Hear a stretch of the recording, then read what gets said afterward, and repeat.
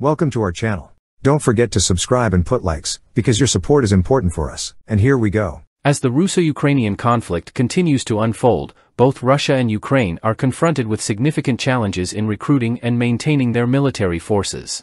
A recent UK intelligence report from April 10, 2024, sheds light on the dynamics of military recruitment and the strategies employed by both sides to bolster their respective forces. Russia initiated its spring conscription cycle on April 1, 2024, with the aim of enlisting approximately 150,000 soldiers aged between 18 and 30. While these conscripts are required to serve for 12 months, they are typically stationed at garrisons within Russia and are not deployed in combat roles in Ukraine.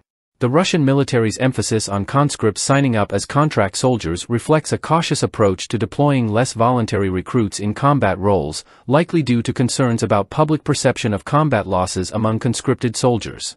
Despite facing heavy losses in Ukraine, Russia has set a recruitment goal of approximately 400,000 contract personnel for 2024.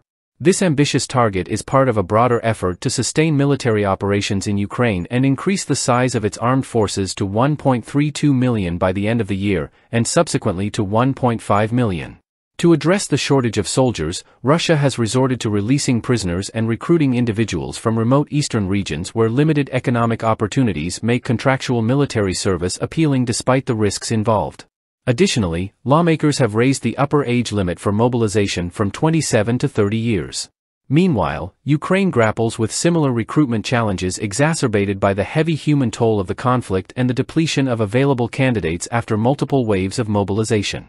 The Ukrainian army has been forced to modify its mobilization strategies, including broader calls for volunteers and potentially easing age and physical fitness criteria, to expand the recruitment pool and maintain pressure against opposing forces.